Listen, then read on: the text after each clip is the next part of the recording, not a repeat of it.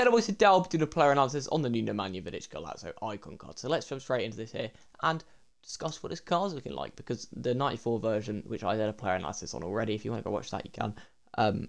He looked insane. So hopefully this one follows the same footsteps. But we have got 6-3, medium height, 3-star, 3-star weak foot. I'm not sure I like that. You definitely have to be your right centre-back then, because I think nothing more less than a 4-star weak foot at left centre-back when he's right-footed is insane now. And he's normal lengthy, as we know. So he's got half-decent pace there, nothing special. Definitely would be adding a chemistry style to that to improve it. Shooting-wise, it's okay. It's actually quite good for a centre-back, to be fair. 74 finishing, not bad. He's got 99 penalties, which is always great.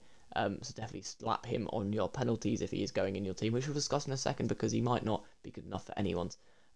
We've got decent passing, very low vision, so don't be trying to do anything special with this guy. Nice short passes will be sufficient.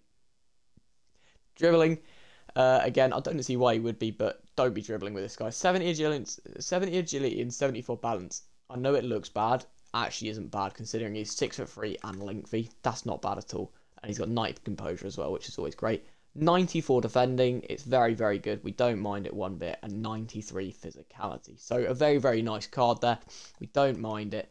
What have we got here then? So power header, slide tackle plus, which is brilliant for him. Bruiser, block, jockey, acrobatic aerial plus.